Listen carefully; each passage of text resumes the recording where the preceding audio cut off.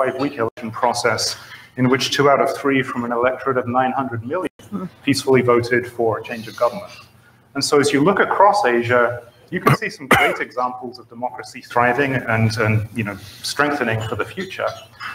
And as you all know, much of the discussion we've had over the last day and a half has been on the bad side of the ledger, China, where there's really not much sense yet of moves toward democracy. In fact, we just commemorated the 30th anniversary of the Tiananmen crackdown, and one of the best attempts in recent years for China to move towards a democratic future. Our panelists this afternoon will begin to unpack some of these trends that they see in the region. They'll each speak for a few minutes, and then we'll open up for discussion and questions from the floor. Dan, we'll start with you. Okay, thanks, Michael. I'm so delighted to be here with you and Roy and Senator Gordon and the whole team. I'm so grateful for what NBR does and have been for many years. So thank you for all that contribution to Asia policy and scholarship and research. I'm going to go broad and my colleagues are going to go deep. So I'm just going to set the scene here a little bit. And I would like to start, without going deep at all, with the fact that 10 days ago, you had 1 million Hong Kong citizens in the streets. Carrie Lam pulled that extradition bill from legislative consideration. You then had 2 million Hong Kong people in the streets, which is 25% of the entire population of Hong Kong. So obviously, you all have been talking about this, and we'll talk more about it.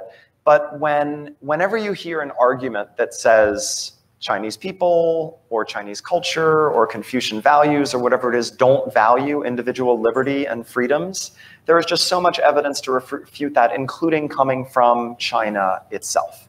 It really is so striking to so many of us that after commemorating the very grim 30th anniversary of Tiananmen Square, that you had almost simultaneously, almost like in a split screen, these incredible images of very brave Hong Kong citizens stepping up from all walks of life on an issue that they just care about so much. And it's a reminder, moving to point 2, that there is a reaction, not just outside of China, but frankly inside of China, to the Xi Jinping centralization project.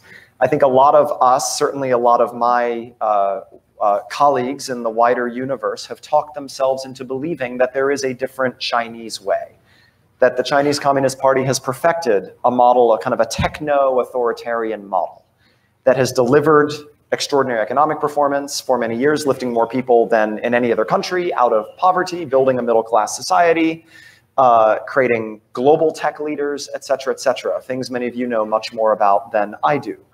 But really, there are these evident countercurrents, which is that building a high-tech innovation middle-class society under really an uber-Leninist model, not just of party control, but of the centralization of power in one man, that there is an innate tension there.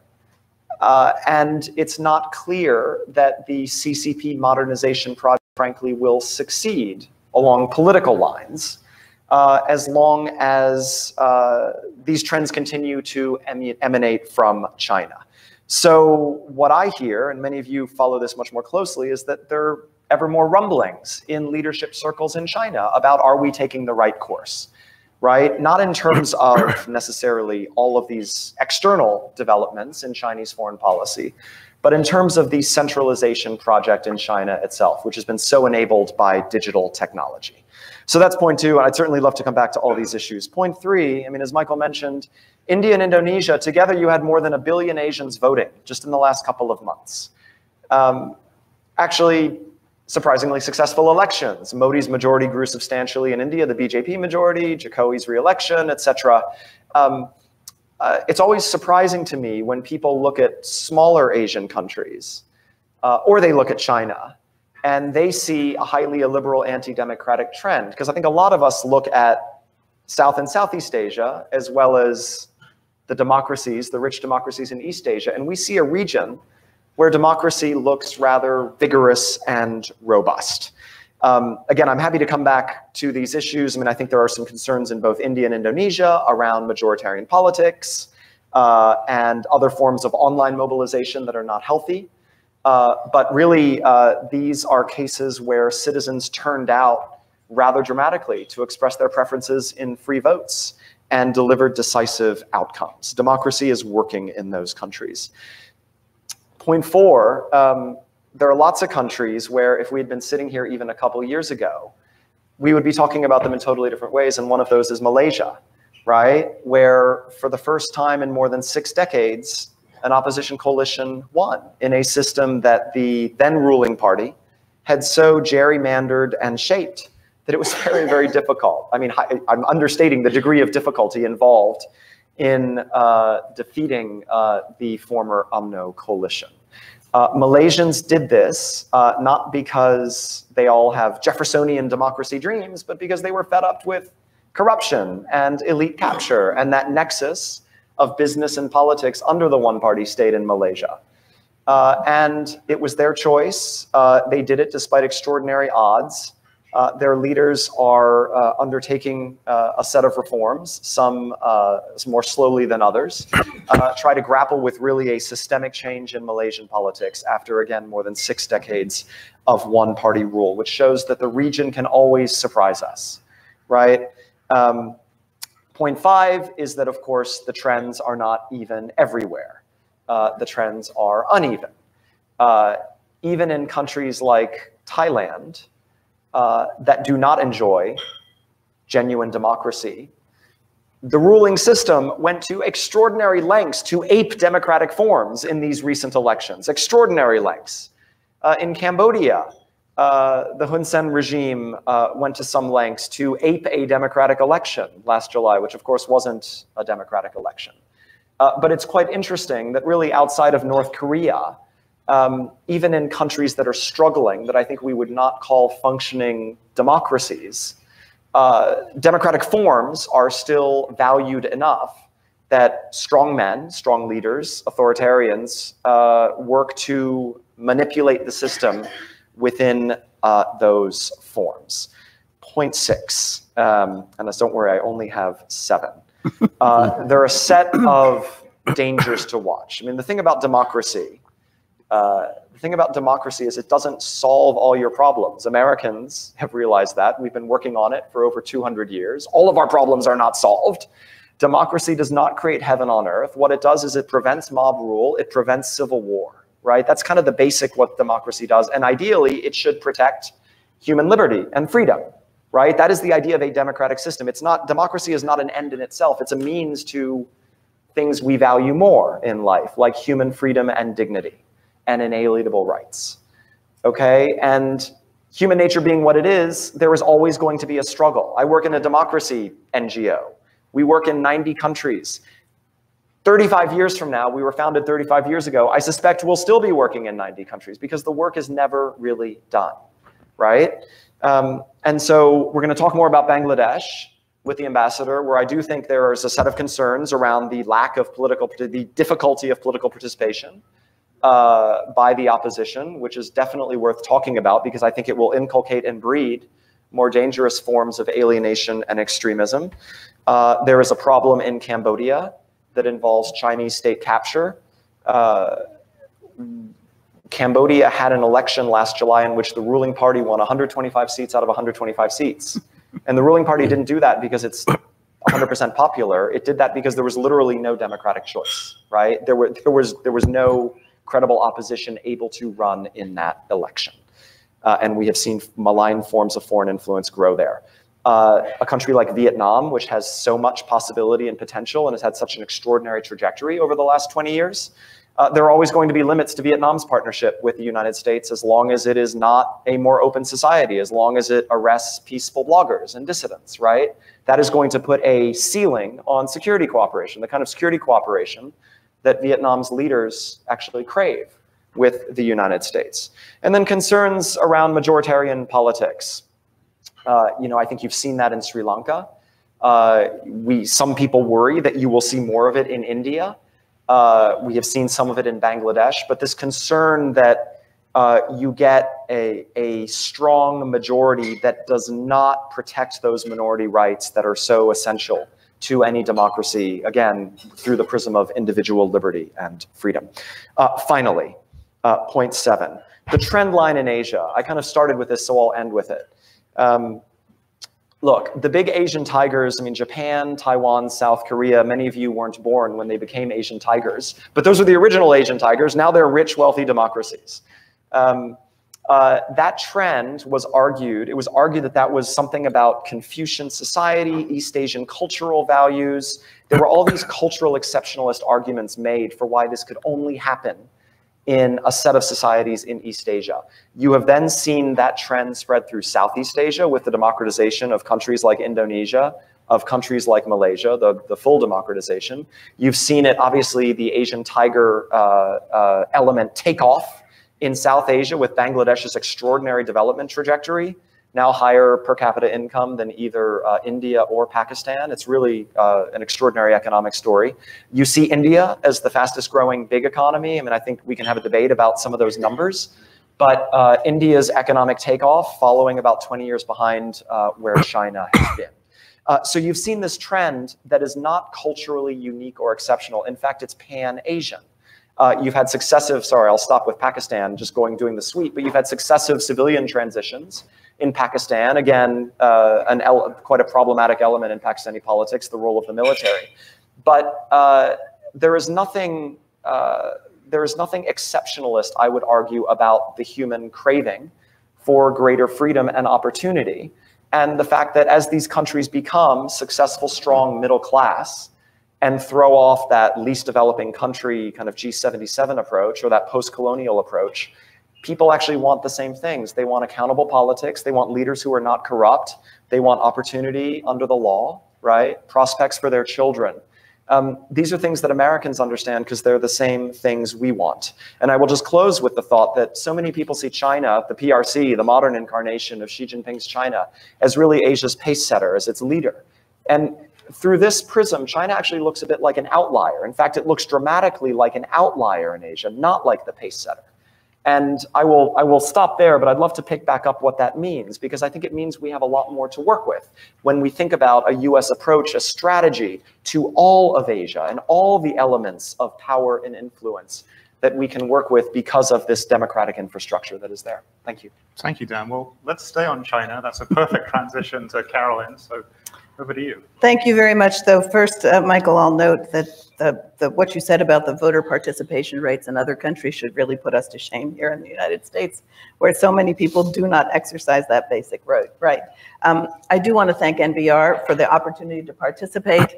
I associate myself with the comments that Dan made about the quality and the important work that you all do. So it's really a thrill for me to be here. The views I'm expressing are my own. We always need to say that when we're talking about something associated with topics that the Commission works on. When Roy asked me to speak on democracy in Asia at today's event, it was May 23rd, and we had just left a series of discouraging meetings in Hong Kong.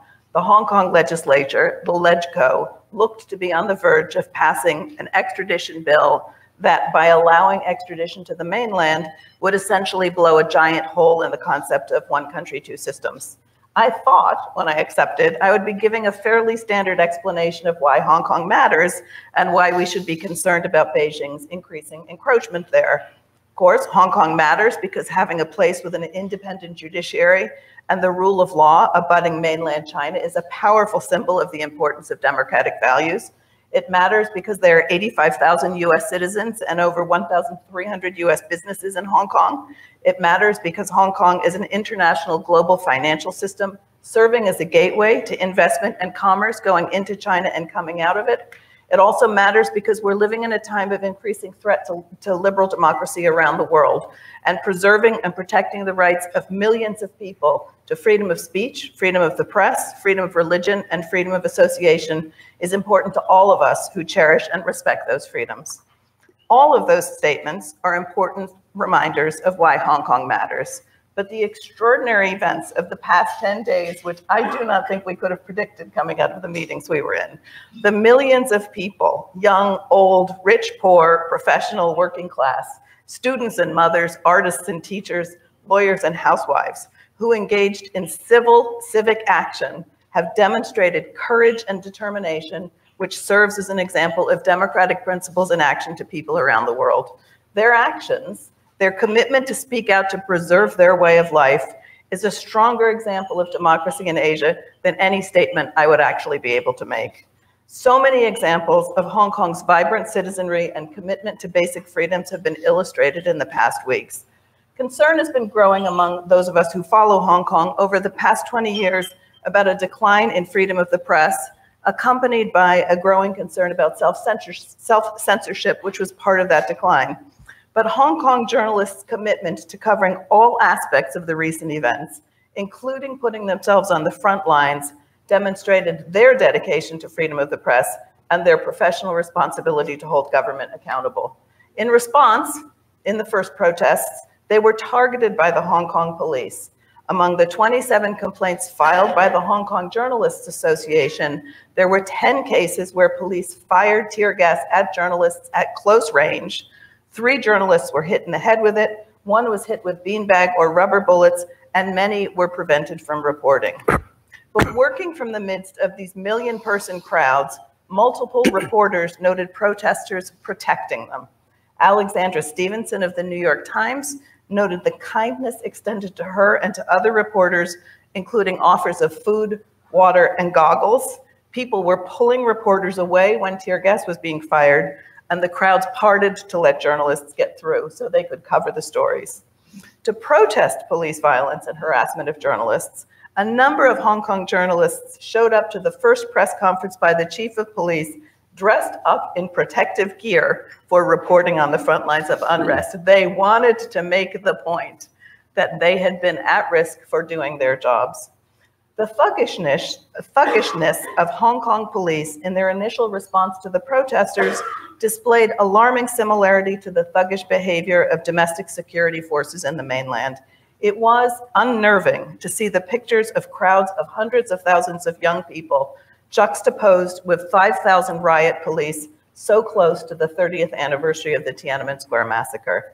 It was reported that some of the Hong Kong police have actually received training in Xinjiang, where the Chinese government has imprisoned over 1 million Uyghurs in camps and where it has instituted a surveillance state that is Orwellian in its reach.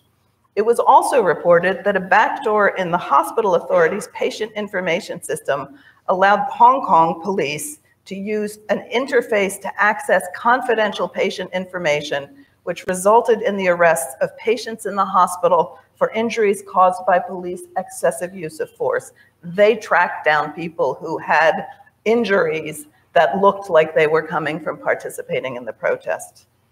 People organizing the protests online are up against a very powerful foe.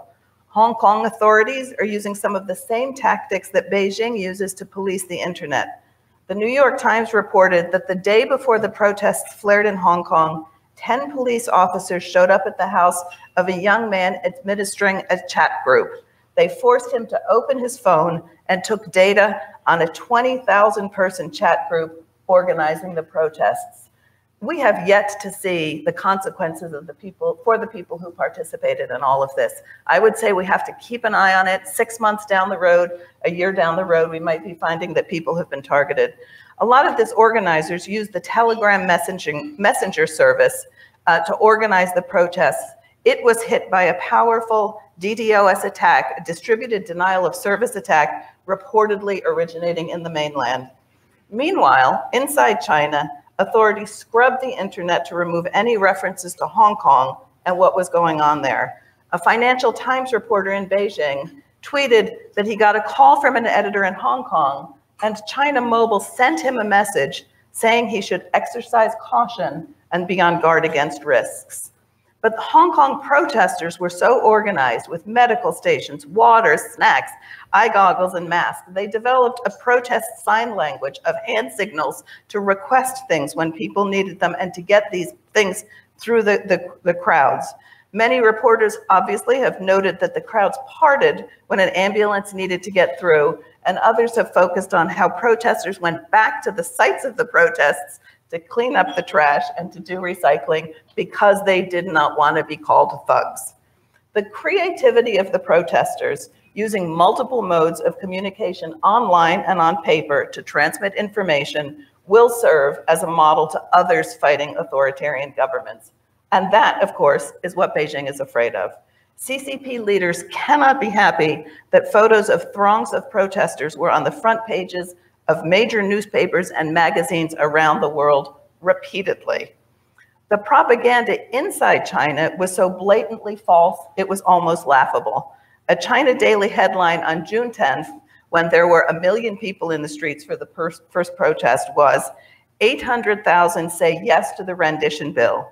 And on June 16th, when 2 million people made it to the streets, it was parents in the Hong Kong Special Administrative Region took to the streets on Sunday to urge US politicians to not interfere with the SAR's extradition amendments and its internal affairs. But with no independent sources of information inside China, that's all many people saw or heard about world-shaking events in Hong Kong. With LegCo elections coming up next year, pro-Beijing politicians can't be happy that in addition to the black eye they received through the entire extradition bill fiasco, there were stations to register voters during the June 16th 2 million person protest. Even pro-Beijing politicians in Hong Kong must sometimes listen to their constituents. One of the most significant consequences of the recent exercise of democratic principles in Hong Kong is in the change in the political climate in Taiwan, potentially boosting the chances of re-election for President Tsai Ing-wen. The people of Taiwan have always watched closely the situation in Hong Kong since the handover in 1997. They have seen problems unfolding with the one country, two systems model. But seeing the possibility of Hong Kong losing its judicial independence and watching the popular uproar against such a proposition solidified support in Taiwan for the people of Hong Kong. It is not surprising that Taiwan's leaders have been outspoken in their support for the protesters in Hong Kong, with President Tsai Ing-wen and others in her cabinet issuing statements and tweeting out messages of encouragement. What may be more noteworthy is the reaction of the opposition in Hong Kong in Taiwan to events in Hong Kong. Up until a few weeks ago, debate in the presidential campaign has been about economics and drawing closer to China. Now, because of events in Hong Kong, even the KMT candidates have had to come out against one country, two systems. The mayor of Kaohsiung, an opposition party KMT president hopeful, said Saturday that China's one country, two systems formula for unification will never be put in place in Taiwan if he is president. I'm going to quote him. "One country, two systems can never be implemented in Taiwan. Taiwanese people can never accept it unless it's over my dead body." At a rally, he led the crowd in chanting, "Reject one country, two systems." So the KMT is now on the back foot on its campaign to get closer to China, and it will be interesting to see how events unfold in this strong Asian democracy. I'd like to close with a quote from Chinese dissident and exiled writer Ma Jian, reflecting on the behavior of the Hong Kong protesters. He said, 30 years ago, I saw the same scene in Tiananmen Square as protesters parted to let ambulances through. Huge crowds can easily become violent mobs, but in China in 1989 and Hong Kong today, the vast crowds brought out the best of human nature, courage, wisdom, compassion. And I would argue that they have demonstrated a commitment to basic freedoms and democratic values from which we can all learn. Thank you, and I look forward to the questions. Thank you very much, Carolyn. We'll finish our presentations with Ambassador Tariq Karim.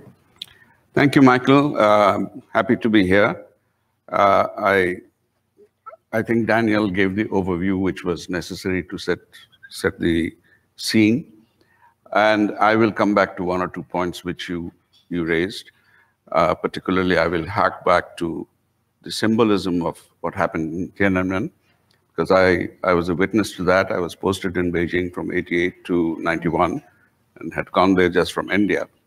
So my conceptions of what the system, political system was in Beijing was overturned in exactly 3 or 4 months from after I landed.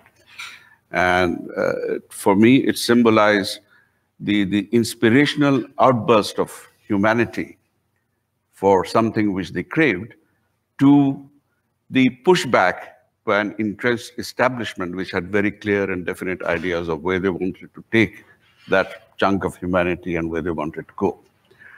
In a sense, well, Roy asked me to speak for about 10 minutes on the subject of democracy and governance in South Asia, and I said, that's like asking me to distill an entire ocean into a pond within 10 minutes.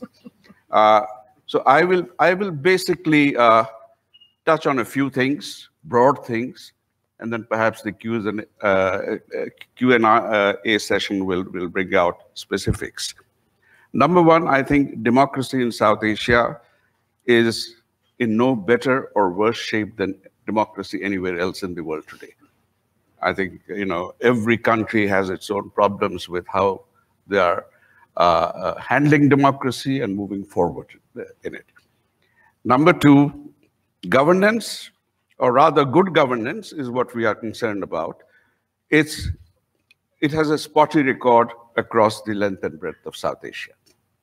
So these are two general remarks which I want to place out front. Number three, democracy was adopted by India at the time of transitioning from being a colonial entity of a colonial power into coming into modernity. And basically, the leadership at the time transitioning to independence said, we will adopt democracy and the institutions, basically the mother institutions being Westminster and the system being the way it is practiced in Britain. So that's number one. Now, if you take how long it took for democracy to really emerge into its own in Britain, from the signing of the Magna Carta in 1215 till the passing of Victoria in 1901, it was still a very imperial democracy. The bottom-up process overtook only after the passing of Victoria. So that's over 850 years or something, whatever the exact numbers is. In other words, it is an organic evolution. And that took place in a small island with a small population over these 800 years, with several revolutions, dethronings, decapitations, till they come to the stage which we are all trying to emulate in South Asia. Number two, when the British conceded the principle of self-rule before independence, basically before that, two things which I would like to draw your attention to. Who were going to be the practitioners of this new system they were creating? And I draw your attention to Lord Macaulay's famous minute to the Parliament on how how Indian education system should be, which was in 1835, where he said, we need to create a class or a body of Indians who will think like us, speak like us, behave like us, and carry our own ideas forward. Basically, roughly, that's what he said. So in other words, the British picked up people from different classes, different backgrounds, different castes, different regions, different religions, took them to England, educated them in Eton and Harrow and Oxford and Cambridge and elsewhere. And when these people went back, they went back with these ideas, the new ideas, that this is how we should govern ourselves, without quite understanding that there was a vast gap between the way they looked at the world and their aspirations and what the people they were going to govern looked at. There was a huge gap to be filled in. In other words, they tried to do the whole evolution of democracy in Britain of 850 years in that short span of when they were taking over. So in a sense, what we are seeing is still that tension between the aspiration and the struggle to get there. There will be India as a whole. Now, nobody calls it Indian subcontinent because it's politically incorrect in some countries. But the Indian subcontinent has an imperial legacy from 3,000 or 3 millennia at least, if not more. Depends how long you take the history back. The imperial gene is very strongly embedded in the political character of the people. People still look on displacements as the dethroning of a ruler and the coming in of a new ruler. That is still the way they look at things. And that is still it has diluted. I mean, I distinctly remember in 1976, 77, when there was an attempted coup. Before the news had spread, there were no phones, no cell phones or other devices. People would hear by word of mouth or through the radio. The vendor who came to our house just said, "The king has been dethroned." Now, I take that as the typical, the way of describing how he is viewing the political scene unfolding. It's one ruler has been dethroned and somebody else is coming in, but he doesn't know who. All right. So that is the mindset with which we are working. It is still, democracy is still work in progress. And all the South Asian countries today are democracy, but I would say they are democracies in different stages of imperfection. Which democracy is perfect? If somebody can tell me that, then I'll perhaps take that as the model and try and apply that to India. Now, when the partition took place, suddenly the democracy came into another big tussle. The tussle was between having a parliamentary sort of democracy in the federal system and an aspiration of a certain group of people which kept growing towards a reversion to caliphate. And that tussle has continued in greater or lesser measure, depending on who are the people who come into power and what the configuration of alliances are in at least India, in Pakistan, and to some extent in Bangladesh. So you have this constant struggle between authoritarianism, edging towards that, or democratization, and the struggle for that. I think in a sense, Bangladesh presents to you a constant struggle for trying to democratize despite the pushbacks by authoritarianism. And I think that struggle will continue.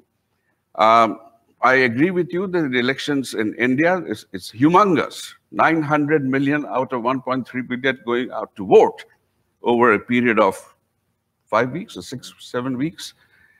It's a huge exercise.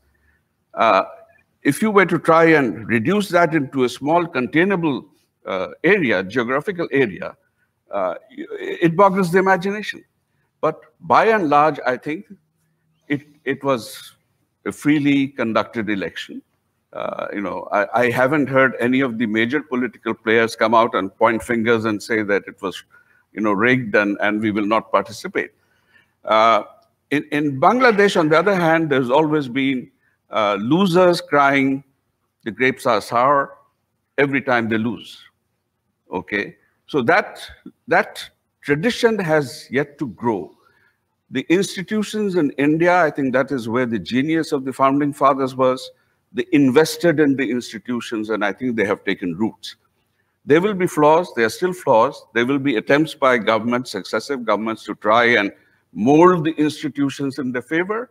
But I think the institutions have that resilience to survive those attempts. You might see ups and downs, but if that system prevails, I think the forecast would be, let's say, cautiously optimistic. Yes, the fear of majoritarianism taking over is there. It's very much in the minds of Bangladeshis as well, and I suppose in other areas or within India among the minorities. These are early days. We'll have to see how actually they cope with this absolute power that the present dispensation has. So it'll be, for me, an interesting experience to watch how it unfolds, because it will have implications for what happens in the other South Asian countries. In Bangladesh, it was clearly an exercise in overkill. I personally think that even if there had been no interference, perhaps the ruling party would still have got close to 2/3 or even 2/3. The overkill was not necessary, simply because of one factor, I think. What you mentioned, that economic growth and the rate of growth has been phenomenal compared to anyone else, and even in India. Pakistan is a far cry now. And I think when that happens, generally, the people feel a sense of desensitization from the politics. They are happy in having the opportunity to make money and acquire more wealth. However, in the long run, it is creating within Bangladesh perhaps the main body of a middle class, a solid middle class which is required. The second thing I think you need to keep in mind is that in the struggle, the tussle between, or the tension between the authoritarianism, anyone in power will want to stay in power forever. That's a given, whichever party it is. And anyone out of power will keep trying to mobilize forces to come and replace with his own ideas of how the state. That process, I think, will simmer and come forth, because in Bangladesh, there has been a constant struggle against overlong authoritarian rule. It's a question of time. And I think, in a sense, the government can count on development and economic development, keeping them safe for some time. But we are not developing in a vacuum. We are part of a huge ecosystem, a global ecosystem. Anything in that ecosystem, any disturbance is going to disturb that growth. And when that happens, people will start reacting to it. So we will see that trend that Bangladeshis have consistently demonstrated over the last 50 years of their existence, and even longer if you take the cohabitation with Pakistan, to say, this much I'll allow, but not beyond this. Now, what will trigger that off, I don't know. It could be a series of things coming together and gelling at one point when suddenly you will have an outburst. I mean, what triggered off Tiananmen? Okay. There was perhaps under the surface a lot of things happening, but it was one death and the refusal of the government to give that person the honor that most people felt he should be given that just brought them out on the streets. From the largest demonstration having taken place 20 years earlier with only 200 people, leading to Tiananmen in the end of May, I think it was. There were 500,000 people out in the streets of Beijing. And people coming out of the hutongs and offering them food and water and drinks to these students with flushed faces. Even a student came to me and I offered him a glass of water. He just said politely, "Sir, can you give me a glass of water?" There were intelligence people standing there, but they did not interfere. Precisely because the government itself didn't know how to handle this. And in a sense, it was then a question of allowing that spontaneous, chaotic outburst or controlling it and containing it, which basically in the end decided how they should proceed. What's happening in Hong Kong? I saw some forebodings of that when before Hong Kong was being handed over by the British to China. I was there during the process at the time. I think that will keep happening. This is, if we accept democracy as an evolutionary process, then this is where the struggle will continue. You will never have perfection, but you will always have the aspiration to perfection. And that, in that progression forward, there will be turbulences, there will be excesses, and hopefully in the end, there will be a calm descending somewhere. So I'll stop there. Thank you very much. Before we open up for questions, I actually have one to throw to Dan. We focused here largely on East Asia, Southeast Asia, South Asia. Within the NBR universe, we consider Russia to be an Asian power. And certainly within the context of this National Asia Research Program, we view Russia as an important component of sort of thinking about US strategic interests. Is IRI working in Russia, and do you have a sense of, where does Russia sit? Is it totally disconnected from these trends within Asia that you see? I mean, the trends I see that are buffeting Russia are trends in places like Armenia, which had a street revolution last year, a peaceful one, with now a successful reformist new government. Ukraine, where 3 in 4 Ukrainians turned out to vote for a candidate promising an unprecedented anti-corruption campaign to be a servant of the people. In Moldova, where you have very fractious politics riven between pro-Russian, pro-Western, now has a very reformist, strongly pro-Western administration of quite an unusual cast. It's quite an unusual coalition. It's quite interesting to watch what's happening all over Russia's Western periphery, because Russia is not immune from these trends. It's also interesting because, of course, Russia doesn't have the Asian development miracle to boast, right? Russia's economy, how many people know this? Russia's economy is about the size of the economy of Spain, okay?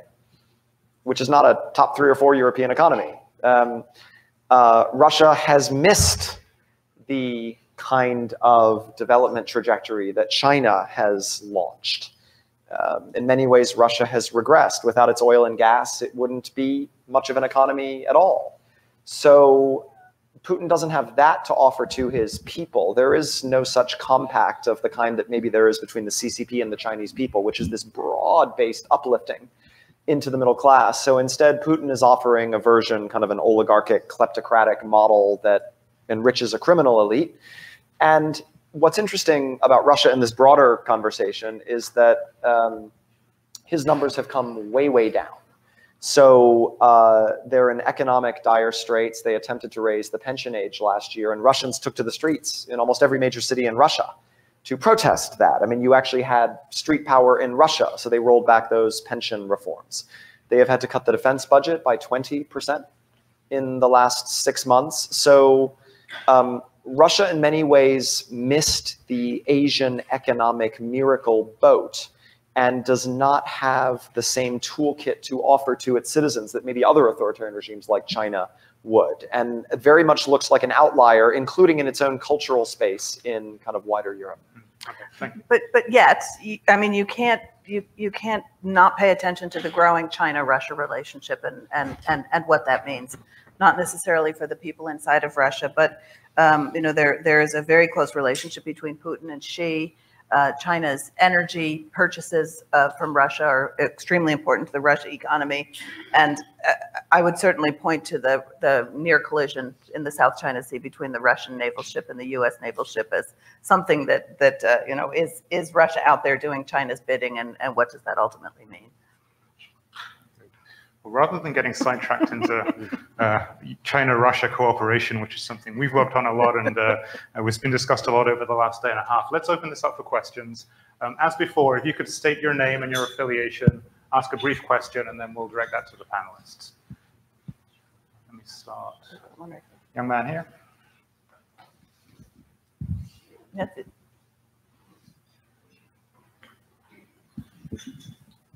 Good afternoon, and thank you all for being here. My name is Julian Kyle Lewis from the American University here in Washington. I had the privilege of serving as the Associate Director in the Office of Presidential Correspondence at the White House in 2011. And I have a question concerning China.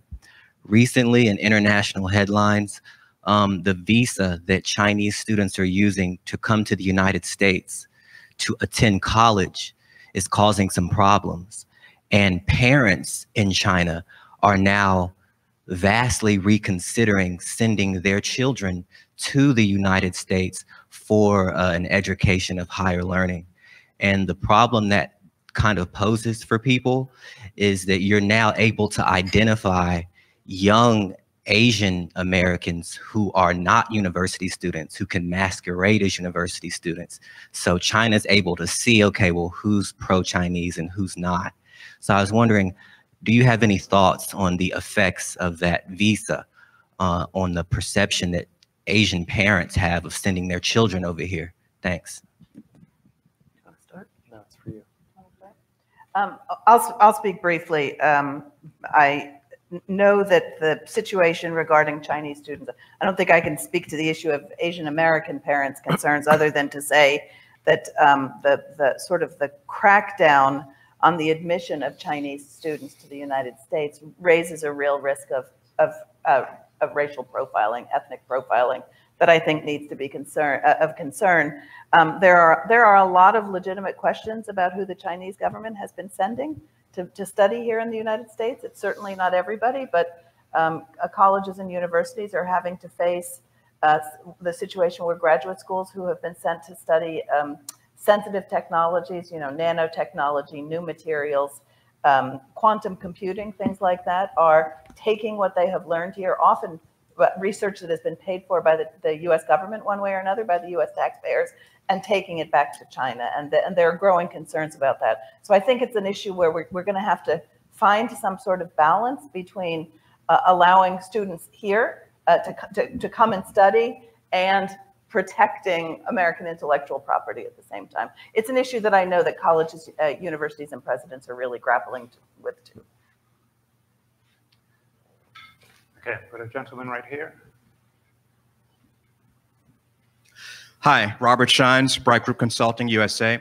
I heard from the panel this morning that value should be the focus of the US's long-term competition with China. However, it seems that this focus only serves to exacerbate existing tensions with China, whether it's Hong Kong or Tibet or Xinjiang or Taiwan, all of which the Chinese will consider their core security interests or internal security interests. And we also see that the US is cooperating more with Vietnam to balance China. So if the US can find a balancing act between values and pragmatism with respect to cooperating with Vietnam, how can the US do the same to further values or further areas of cooperation with China? So my view, no country has done more for modern China's rise than the United States, right? Pulling them into the global trading system, embracing them after the Maoist destruction that ended with the Cultural Revolution. America has been the greatest sponsor of China's modernization and rise. Incidentally, the country that gave more development assistance to China than any other was Japan, which the Chinese system about 10 years ago decided to vilify Japan and make them enemy #1 for reasons of political party mobilization inside of China, of Communist Party legitimation. So the US looks, to my analytic eye, like a status quo power in Asia. We've had a set of alliances. We've been there ever since the end of the Pacific War. We didn't particularly want to be there. It turns out that Imperial Japan conquered the region, and we decided maybe let's not do that again. So we fought and we stayed by invitation from a number of governments, including in Thailand, including in the Philippines, including in Japan. No country has done more to provide the public goods that enabled modern Asia's, not just China's, but all of Asia's rise than the United States. That's sea lane security, the fact that you haven't had intensive arms racing and balancing, kind of destructive military competition. In Asia, the US force presence and security umbrella neutered a lot of that, which enabled China to rise so successfully. So I think the better question for the audience is, why do current China's leaders want to put all of that at risk? Why do they want to put all of that at risk? Is it a nationalist project? Is it about the Chinese Communist Party's lack of legitimate control over society because it will not contest a free election? But why put all of that economic miracle and that decades and decades of peace at risk? And I don't know what the answer is. I would argue that values here are really important. That the world, what was it? Ronald Reagan said the shining city on the hill. Sorry? H.W. Bush, the shining city on the hill. I mean, America has been built on people coming here seeking the very freedoms that we are talking about: freedom of religion, freedom of speech, freedom of association, and freedom of the press. I mean, it's enshrined in our Constitution, these things. I would also say that I actually don't think that values have been core to US-China policy. I lived through the MFN debates in the 1990s, and human rights lost out to business deals just every single time. And I don't see human rights being something, these values being something that's particularly core to how the U.S. defines its China policy. It's actually something I take issue with. But I would also say at the same time, how can we turn a blind eye to what is happening to the Uyghurs, to the Tibetans, to the Christians inside of China? I mean, that gives lie to the history of the terrible things that we've seen taking place in this world. And I think that we have to be better than that. Further questions? Yes, right here. Thank you. I'm Chi Ning Nguyen with Voice of Vietnamese Americans. Commissioner Bartholomew, thank you for your work. And so you have been advising the Congress bipartisanly with the Commission. Would you advise our Congress, senators and congressmen, to take action on it more definitely, positively, because that should come from the action of the Congress? For example, the situation of Hong Kong that you talked so passionately about, of the Uyghurs and of Taiwan. We all wanted democracy. I speak for Vietnamese Americans. We spoke by leaving Vietnam and came here. We're fleeing on the sea, risking our lives for democracy. And I would speak for many friends on the mainland of China. The Chinese people, 1.3 billion of us, wanted democracy. That's the values. And we're reaching out to the shining city on the hill, asking for help. So obviously, the US has helped China to bring them rise from the poverty, hoping that at this point in time, the people will realize the values are important and we would choose democracy over dictatorship. We would choose voting over one-party control. We have made the choice. The Hong Kong people have spoken their choice. 2 million of them just now. We have made the choice in 1989 at the Tiananmen Square, and the massacre happened, and President Bush turned away, continued to work to help China, hoping that today, at this point in time, the people will make the choice. The choice has been made, has been pronounced, has been proclaimed. So what, Commissioner, would you advise our senators and congressmen and our next president to take actions on? This Senator Gordon made the point that we are at the challenging time now, and we don't seem to realize it. And yesterday, I think Dr. Ellings said, it may come the time of crisis that we may not have time to wait. We should take action. What would you recommend our senators to do, Commissioner? Well, again, do you have any, Dan? You know, there are a series of things, of course, that members of Congress can do. Senator Gordon, you know, when we went through the debate on permanent normal trade relations and paving China's way into the WTO, there was an argument that economic reform would lead to political reform inside China, but it's 20 years on now, and we haven't seen that. I recognize that the horizon is long and 20 years is very short, but what we have seen is that Xi Jinping has been cracking down rather than opening up. I'll speak specifically to Hong Kong. Obviously, there were senators, the Speaker of the House made strong statements, and one of the things that they mentioned was the need, perhaps, if the extradition bill passed, that we must do a reassessment of Hong Kong's special status. And I think that it was raising attention and focus on the fact that you can't take that special status for granted. That also helped inside of Hong Kong to give some oomph to what people were doing. Of course, it means that Beijing blames us, right? It's US people who are involved in fomenting rebellion in Hong Kong. They were going to blame us no matter what. But acknowledging that we have been giving special benefits and special treatment to Hong Kong, which has been beneficial to Beijing, which needs the money that goes through Hong Kong threatening that, I think, is something that was a very important step for people to take. And when we were in Hong Kong, I mean, the pro-democracy people I have known for 30 years in Hong Kong were quite split. It was the first time I have ever heard some of these people invoke what they call the nuclear option, which would be taking away the special status for Hong Kong. Nobody was ready to get there yet, because they recognize that if that happens, then Hong Kong as we know it really does disappear.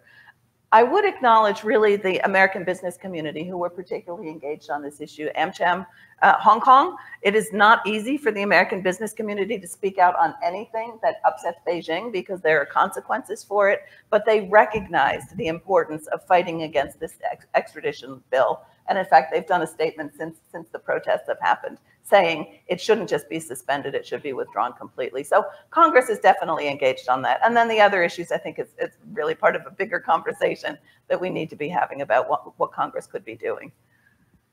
Anything to add to that, Dan? Let me just, I mean, there's a sort of parallel between those two last questions, because that tension between values and strategic interests has always been there. Since 1945, the United States has had to balance a strategy to defeat the Soviets in the Cold War and maintaining a sort of a democratic freedom principles, and balancing how hard and how strongly to push those in different areas of the world.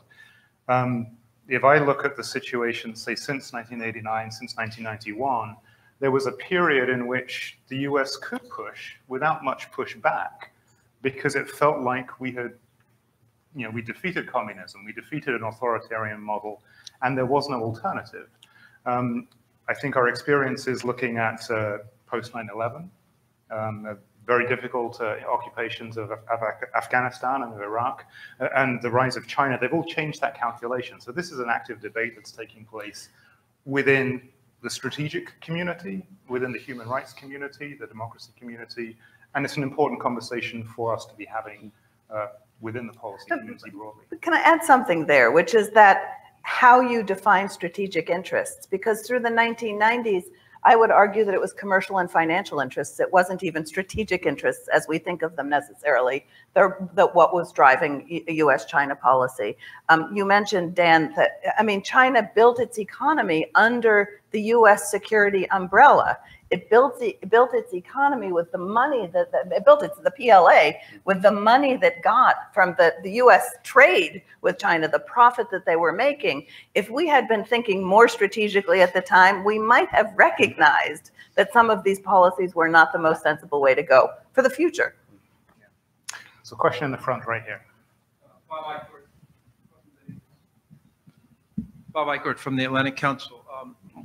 We've obviously had a lot of focus on the question of Chinese economic expansion, infrastructure investment, and the debt trap problems. One of the issues I think, which I'd be interested in your comments on, is what impact are you seeing in different countries with regards to the political aspects of that, with regards to government institutions, political interest groups, public participation? And I've particularly been interested in Pakistan, given the huge investments that they're making in Pakistan. So your question was on Chinese investment. That was the beginning of it, on the role of China. Yes.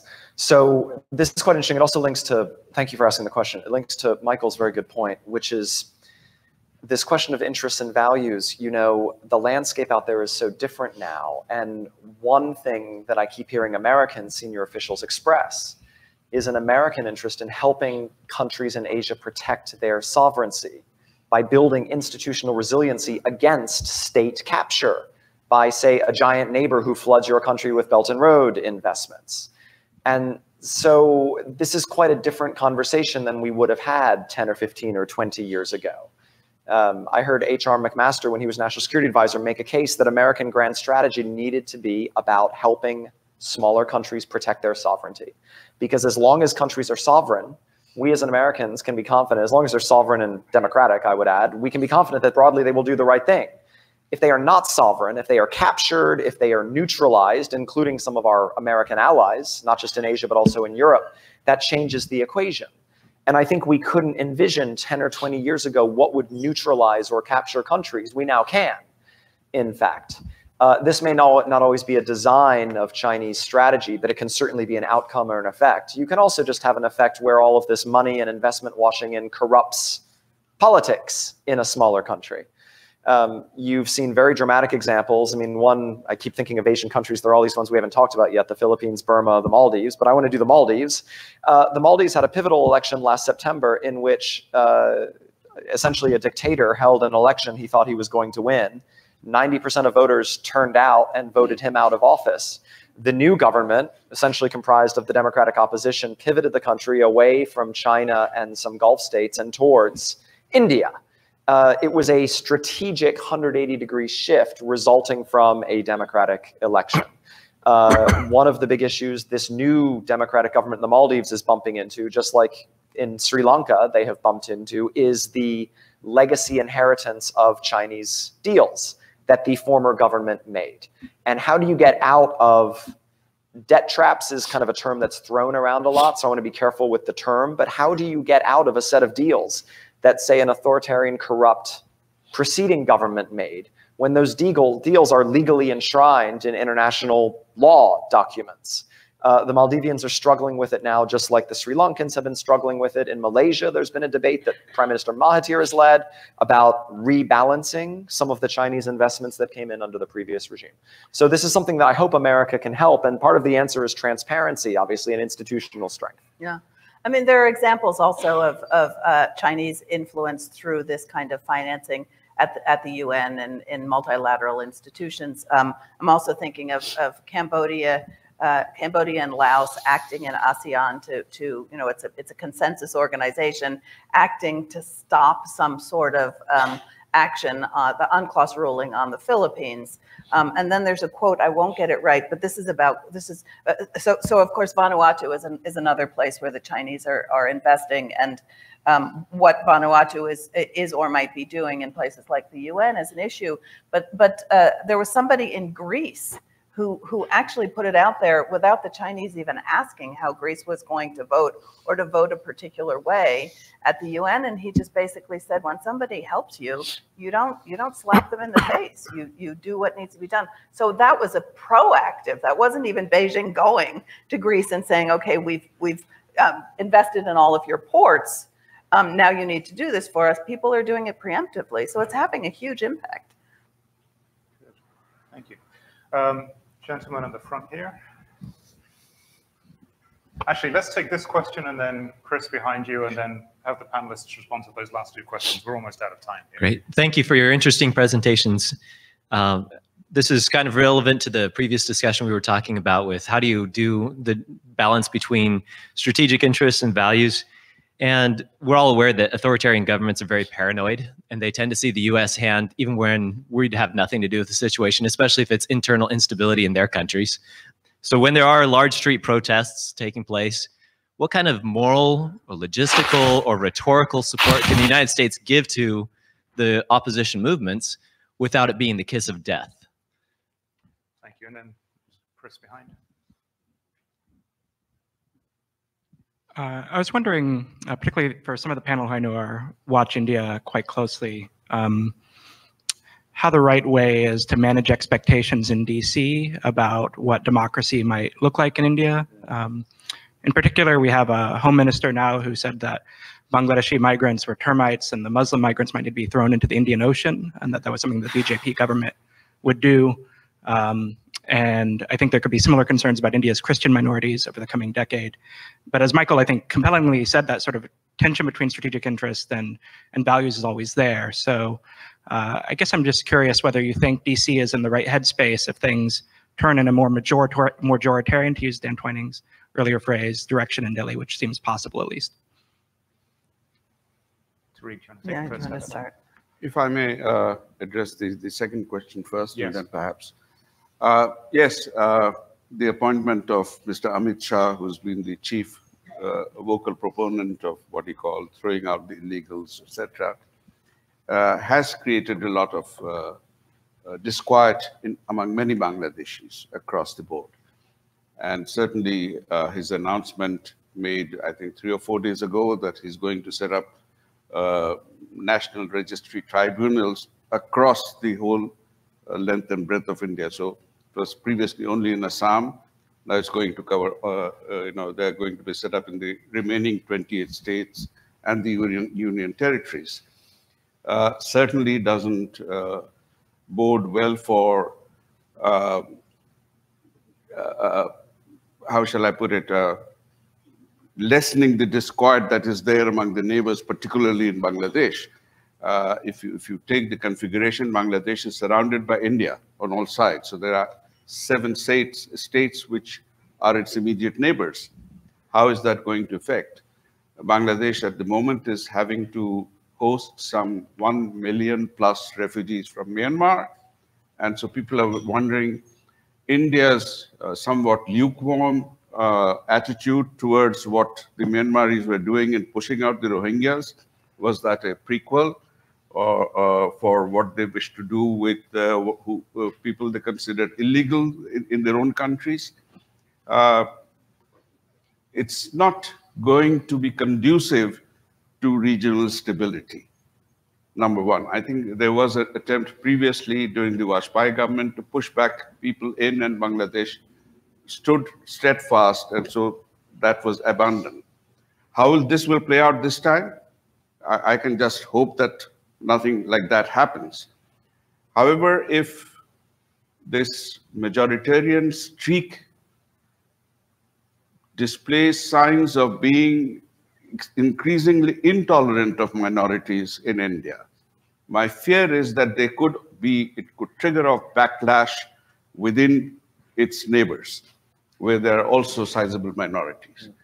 And that certainly is not good for regional stability or peace, which has security implications and strategic implications for US also. So certainly, I think US and friends of South Asia should remain engaged to see, particularly since US has now what I would call a sort of strategic partnership or relationship with India, to say that you need to handle this with greater maturity. You have established yourself as the number one there. Now try to be a government for all. And whether that will happen or not, we have to see. Within the party, there are very strong, the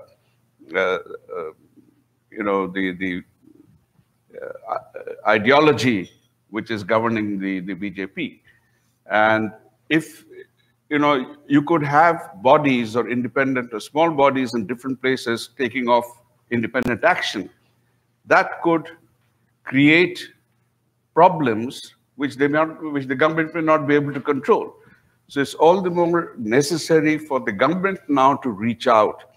I think Prime Minister Modi has, in his initial statements, given these signals that he wants to reach out and include the minority. Mr. Amit Shah's statement is contradictory to that. Now, how is this going to play out? We'll have to see. These are still very early days. And does one of you want to take on the first question? I will, and then you can, because you guys do this. But I would say certainly when it comes to China, they're going to blame us whether we speak out or not. And I think that it is important to the people who are doing the opposition to know that they aren't alone, which creates a real incentive for us to make sure that we are speaking out on behalf of the rights that they're fighting for. My former boss, Ms. Pelosi, used to say what political prisoners, when they were released, would say is the most anguishing thing was that when their captors would say, nobody knows you're here and nobody cares you're here. And for them to know that there are people who support what they're doing, I think is a really important thing. Dan? So I just want to, I suspect Chris has a very sophisticated answer to his own question, but I'm quite seized with this India question. My personal view is that, Modi strongly outpolls his party. So many Indians voted for Modi, I think, because of this aspirational promise that he has made to Indians, that he will deliver modernization and growth and make them proud to be Indians in a dynamic economy and India taking its place in the world. What will weaken India is the kind of internal cleavages that frankly have weakened India historically, that led to the colonial experience, for instance. And so if India is really going to be strong and rise as a great power to become a world power, it cannot be excessively divided from within. And it's one thing to say, well, gosh, this group or that group is just a little minority. But in India, a minority, I mean, 200 million Muslims, 200 million people is a lot of people, even if it's a minority, almost 200 million. So my sense is that the India system, the democratic process, is actually capable of grappling with this. Let us see. Social media has kind of changed the game on these questions just in the last few years, and kind of Modi and the BJP's very adept use of it. I agree with you entirely, is that what we hear all over the world from, say, dissidents who have come out of prison is, what gave me strength was to know that I was not lost and alone, that some Nancy Pelosi or Ronald Reagan or whatever era you're in was speaking up for me, or that America was speaking up for me. What I find in our work today around the world is countries and leaders and activists are surprised when America doesn't speak up. And frankly, not just for the last 2 years, but for the last 10 or so years, I've gotten a lot of people all over the world saying, why isn't America speaking up about these fundamental principles? So this is not a partisan point at all. It's that it's actually what the world expects from us. And both Democrats and authoritarians out there are surprised when we do not reflect our fundamental values. That's a great way to finish this conversation on democracy. Please join me in thanking our panelists.